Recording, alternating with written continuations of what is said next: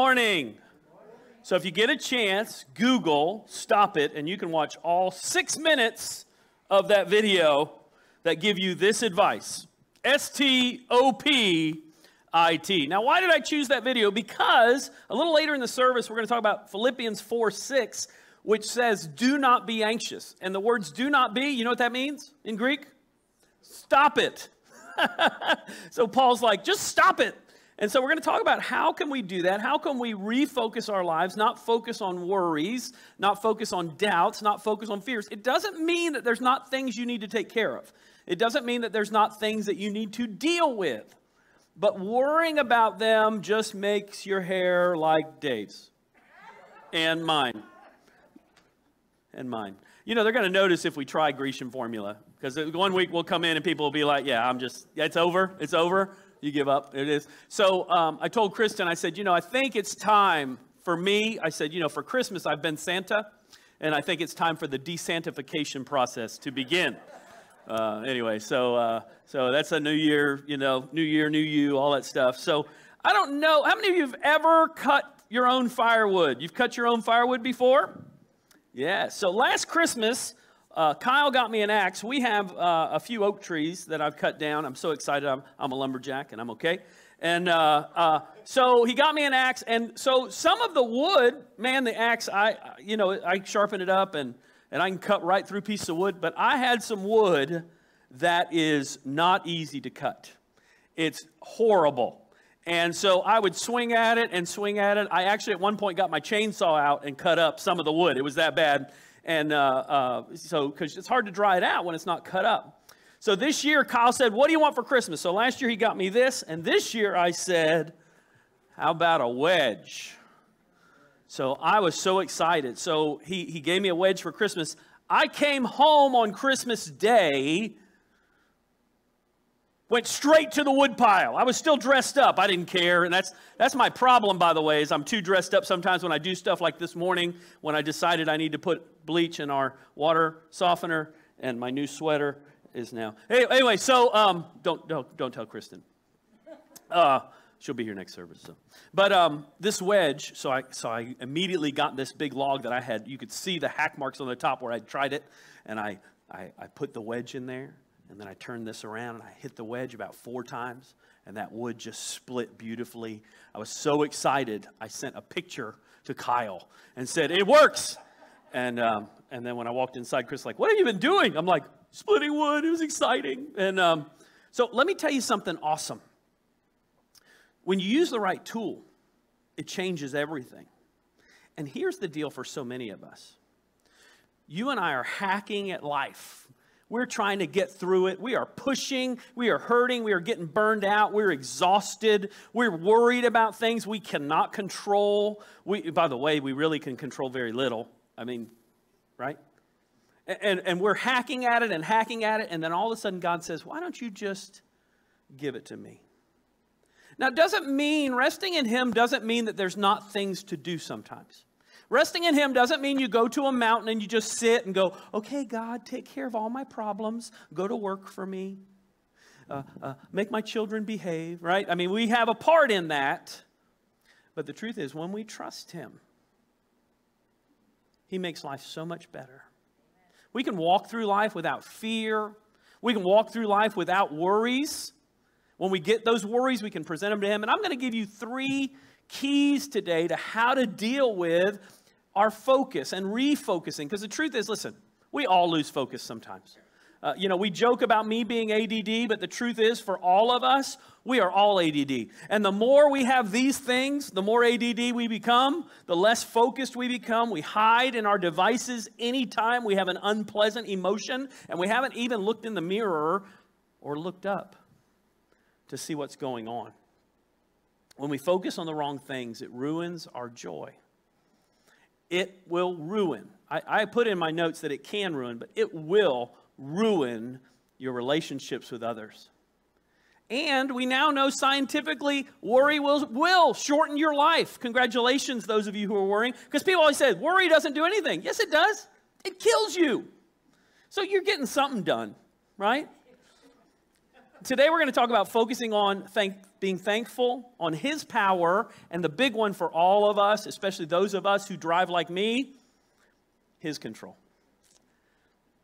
I want you to learn a phrase that I learned from a book I read recently, and I thought it was such a great thing. It's a very simple prayer, and it goes like this. God, I release everything and everyone to you. God, I release everything and everyone to you. Now, that's an easy prayer to pray, and it's a hard prayer to pray with your heart. God, I release everything and everyone to you. So number one, let God's peace lead you to thankfulness. Colossians 3:15 through 17, I went New Century Version. By the way, some people ask me, why do you use different versions? One of the reasons I like New Century Version, the NIV is closer to the original. There's a version that's even closer to the original, but it's very hard to read because going from Greek to English, there's things missing and we struggle with that. King James is a college reading level, right? So it's better for memorization, but it's very difficult for some people to even read. The New Century Version, you ready for this? 7th grade reading level. Do you know where most Americans read? 7th grade reading level, okay? So New Century Version's good, and it gives us sometimes, those of us who've read NIV or NAS or one of the other versions for years, it sometimes just gives you a little different look at the same words, the exact same words, just maybe presented a little differently. So here we go. Let the peace that Christ gives control your thinking, because you were all called together in one body to have peace. So you were called to have peace. Are you living in that? And then it says, always be, what's the next word? Thankful. And so in the Greek, this word always being thankful means keep on becoming thankful. So you never arrive at being constantly thankful. So what do we have to do? We have to keep on becoming thankful. By the way, have you ever dealt with an ungrateful person? You ever helped somebody or given something to somebody and they don't care, don't appreciate it? Now, I know we're supposed to do everything for Jesus, but there's something about that when you do that you're like, what? This is what God wants from us, to be just be thankful. And then it says, let the teaching of Christ live in you richly. I love that. This is the idea of the teaching you hear from Scripture. When you're reading the Bible, when you're hearing teaching about the Bible, like on Sundays and Saturdays, and if you listen during the week, those of you who are watching online, it's let that dwell in you, let it live in you richly. Don't just throw it out of your mind, but let it live in you. And then it continues, use all wisdom to teach, instruct each other. How? By singing psalms, hymns, and spiritual songs. Isn't that awesome? Every once in a while, somebody will come and go, hey, we got to sing hymns. And I'm like, yeah, we got to sing hymns. But we also have to sing spiritual songs. Every once in a while, somebody will say to me, Eric, those new songs are so repetitive. And I'll say to them, I know the Hallelujah chorus just drives me crazy, the repetition in those new songs. What do you mean? Hallelujah chorus is old. No, it's not even close to old. 1700s. Man, they've had music since the first century. No, I'm talking about the new songs. I don't like that they say the same thing over and over again. I said, I know. It's like Gregorian chants or something. It's like what they used to do. So why do we repeat things? Because we don't listen the first time, right? And so we have to say it again and again. So here we go. And by the way, this spiritual songs, you ready for this, Dave? You're going to like that. The word charis is there. It means to sing with grace. To sing with grace. So as you're singing, you sing with grace.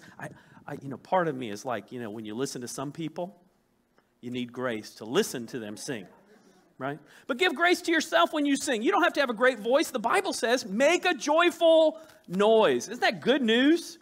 For some of you, that's all you're going to get. You're going to get joyful noise. All right. With thankfulness in your hearts to God, everything you do or say should be done to obey Jesus your Lord. And all you do, give thanks to God the Father through Jesus. Now, I want to go back to the very beginning of this verse. We're not going to pull it on the screen, but here's what it says. It says, let the peace that Christ gives control your thinking. Now, this is really an interesting thing. It's a word about the Holy Spirit, and it means to be an umpire. So an umpire is a person who stands behind the plate in baseball, right? And what does the umpire mainly do other than get calls wrong? Hopefully my pastor friend Scooter watches this, right? So what do? They call balls and they call strikes. And they say, that ball was good and that ball wasn't good. Listen, so what does this mean? It says, let the peace that Christ gives control your thinking or umpire your thinking, which means that every thought that comes into your mind is not from God. Some things are from you. Listen, some people are just more negative than others. Have you figured this out yet? There's just some people that are just grumpy. So what do you do? You work on it by doing what? By allowing the umpire to tell you that was a good thought, that wasn't a good thought. And when you find yourself pitching outside the plate all the time, you got to listen to the umpire of peace, who says, is that thought giving you peace? That thought giving you peace or something else? If you're going to let the peace of Christ umpire your thinking, look at what it brings. So think through your thinking. Are you being thankful, or are you walking in something that takes away peace? And I will tell you something let me give you a very simple exercise about Thanksgiving. It's not part of my message, but sometimes when you're feeling anxious, just sit down and make a list of things you're thankful for. Take a walk and look at what you're thankful for. I can tell you right now, there are people in Nashville, all my friends in Nashville right now, and anywhere near Nashville, do not have internet.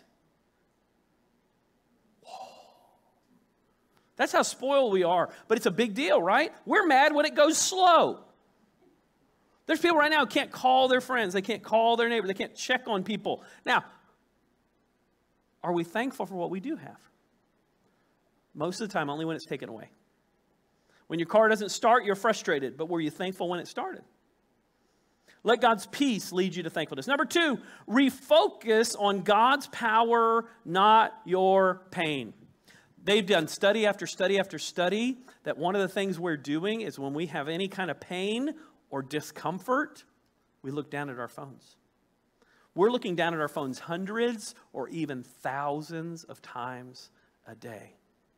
Why? Because anytime we have discomfort, we try to busy our minds. We busy it through the news. We busy it through sports. We busy it through even worry to get our mind on something that's not, we don't have to deal with something, but we have to refocus on God's power instead of things that make us more anxious. Let the peace of Christ rule your thinking. Remember, God, I release everything and everyone to you. Here's a simple exercise for you from the Psalms. Psalms 8:33 and 4. When I consider your heavens, the work of your fingers, the moon and stars which you set in place, what is mankind that you're mindful of them? Human beings that you care for them. So what does that mean? Well, I love that this week we had what a lot of people called the Christmas star, right? Because 2 planets came together. We were all excited about that. I don't know that I'd call that the Christmas star. I don't know how that would lead me to a specific manger without God's help. That's another story for another day. But here's the deal. People looked up. People were amazed at what they saw. They stopped looking at their TV and their phones. Now, granted, a lot of people took pictures with their phones. It doesn't come out very good. Okay? But they took time to look up. When's the last time that you've gone outside and just looked up, day or night, just looked around and realized how awesome the universe is? Listen, the enemy does not want you to think about the power of God at all. The enemy's whole goal is to get you to deny that God exists. Even if you're a Christian, to deny him in your life, to deny his power. So how do you get around that? As you go, you look at how awesome the world is. You look at all the things that God has done. Even the chemical makeup of things, the physical properties of things, the fact that we have gravity and just the right amount, and the angle of the earth is at just the right tilt. The way the earth spins. I mean, all the things that happen. The fact that ice floats. So the world is not a frozen mass of ice. Even though ice should be denser than water, by most properties, that's what happens, right? And yet ice, right before it freezes, expands, pulls in air, oxygen, whatever's around, and it floats. So that the water underneath is all protected. Just that one simple, wow, God, that is amazing. And if you're stuck at home and you can't get out, hey, you can look at your fingerprints. You can be like a little kid looking in the mirror. I don't know if you did this, a little kid with your flashlight. Watched your pupils dilate. You ever do? You never did that? That's an ADD thing, I guess. When you focus on your problems and your worries, you can't help other people. When you get focused on all of your difficulties, you can't be a blessing to somebody else. Worry makes us selfish. So when you're worried, just recognize it for what it is. It's selfishness and self-centeredness. So we pull ourselves out of that what? To praise God for what he's done, to look around at his power. Philippians 4, 6, and 7, do not be anxious. You know what that word do not be means? Stop it. Stop it. Stop being anxious. And Jesus, of course, in Matthew 6 says something very similar. Don't be anxious about anything. And then about anything. But in every situation, what do we do with it? By prayer and petition. So that means we pray about stuff, then we also present it to God, and then it says, with thanksgiving. And thanksgiving is things like, God, you know, I know that regardless of what happens, you're in charge.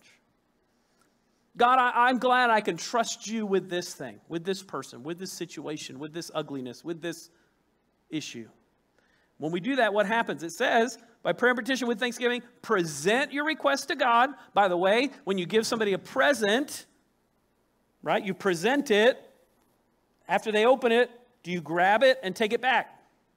Only if you're praying, right? How many times have you presented something to God, and then as soon as 5 minutes later, you're like, yeah, and I got it, and you're worried about it again. Hey, and then present it again. Give it back. Give it back. Quit taking it. Present your request to God, and what will happen? The peace of God, which transcends understanding. So your friends will say, I don't know how you can have peace in the middle of this situation. By the way, peace is not the absence of sadness. As Christians, sometimes some people think you can't be sad and be a Christian. It's not true.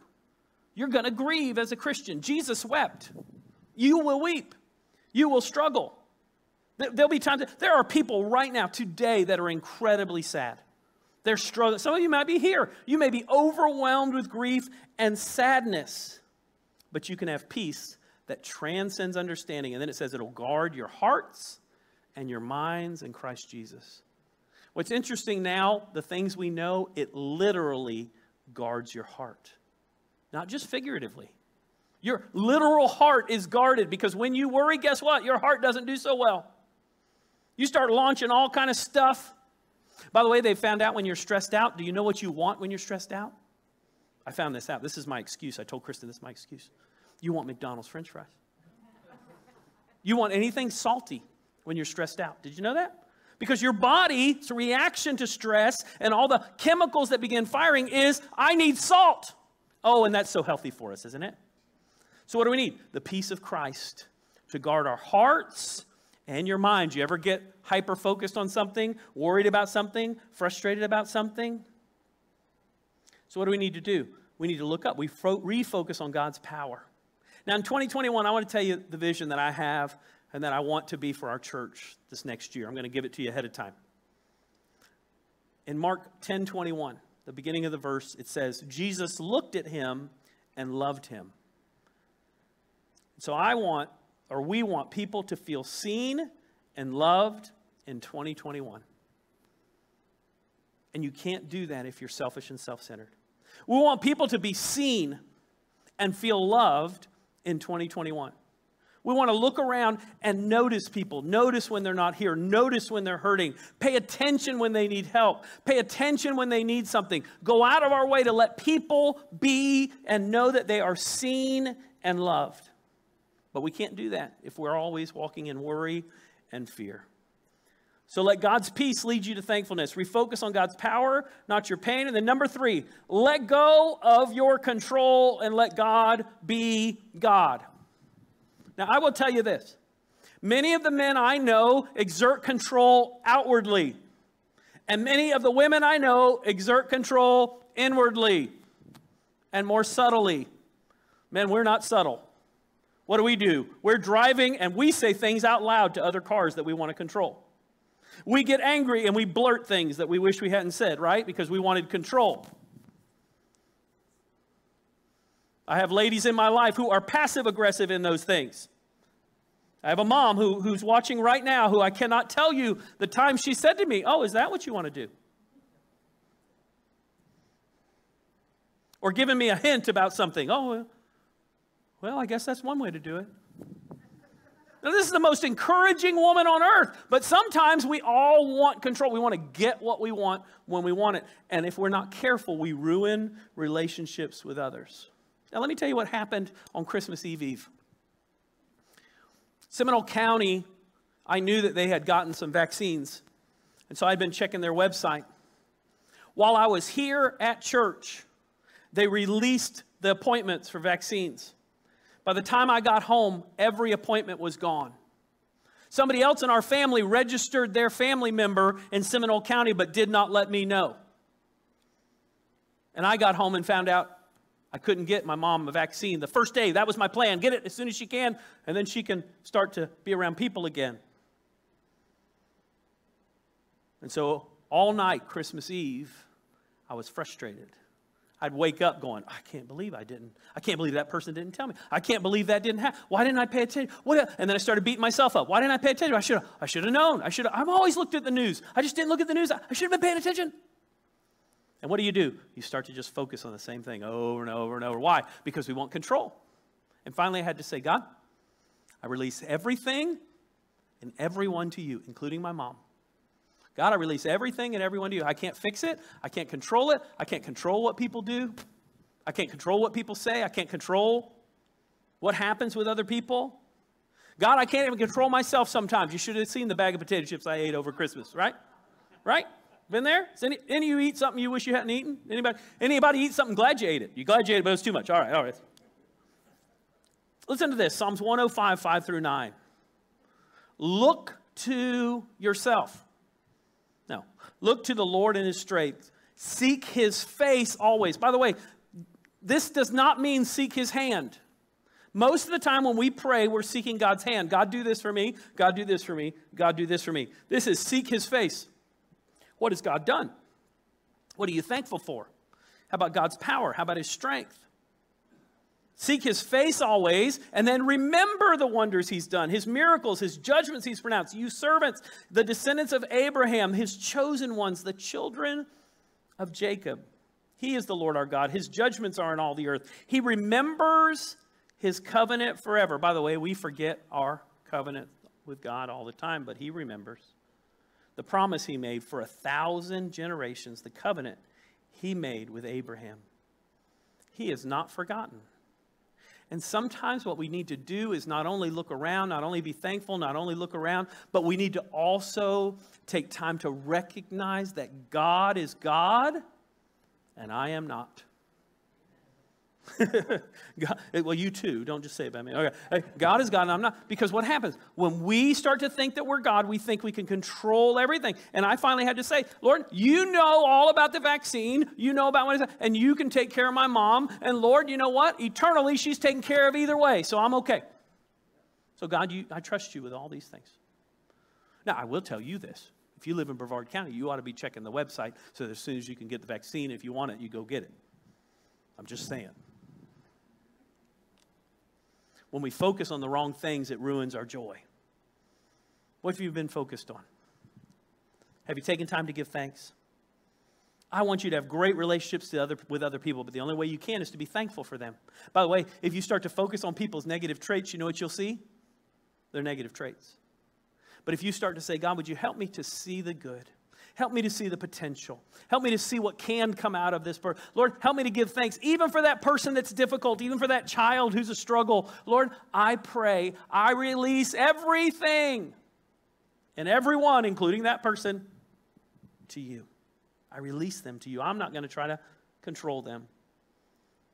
Focus on thankfulness, focus on his power, and focus on his control, and your mind will be renewed and changed this season.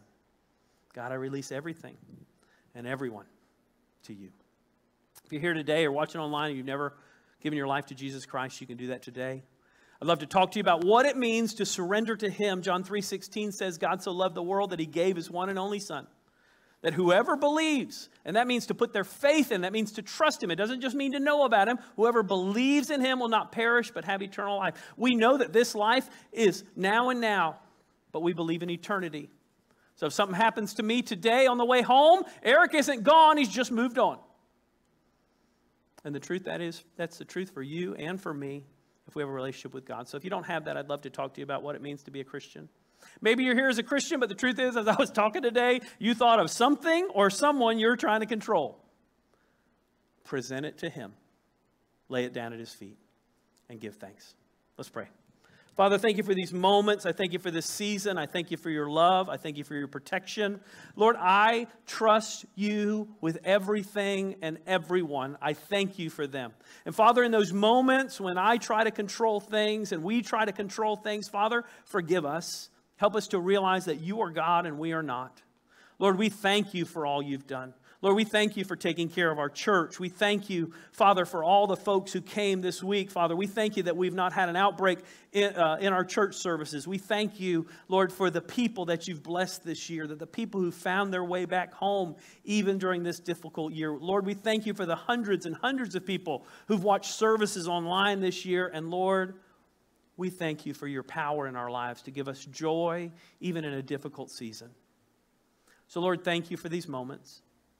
We release everything and everyone to you right now. In Jesus' name, amen. Have a great